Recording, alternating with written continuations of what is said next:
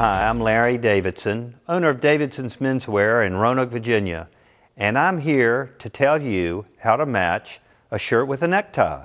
This is the most important part of what people see when you're meeting someone. It's your face, your neck, and the top of your chest.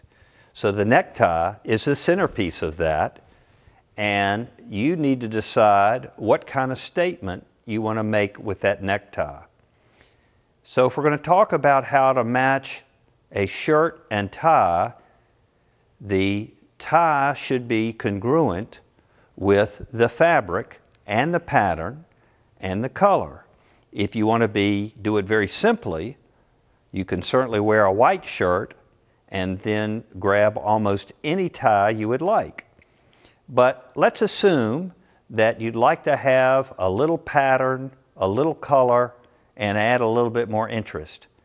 Then the important thing to keep in mind is that if you have a nice, smooth, dressy fabric for a shirt, you want to use a dressy silk tie to go with it. The other thing you want to keep in mind, besides color, is the scale of the patterns.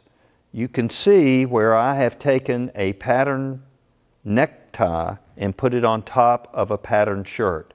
And as long as the scale of these two patterns are very different, they will be complementary. So here you can see a big pattern with a lot of space on top of a tighter check shirt.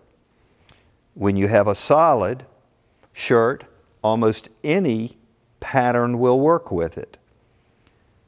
If you'll notice the plaid shirt, because the pattern is so small, it almost becomes a solid, and then it's easy to take a nice bold wide stripe that will still complement the small pattern on the plaid. The same would go for a striped shirt. The spacing on the stripes and the size of the stripe is very narrow, and so you can take a necktie that's got a bigger pattern and a lot of background, which will fit nicely because the scale on the necktie is large while the pattern on the shirt is small. And I'm Larry Davidson, and that's how to match a necktie with a shirt.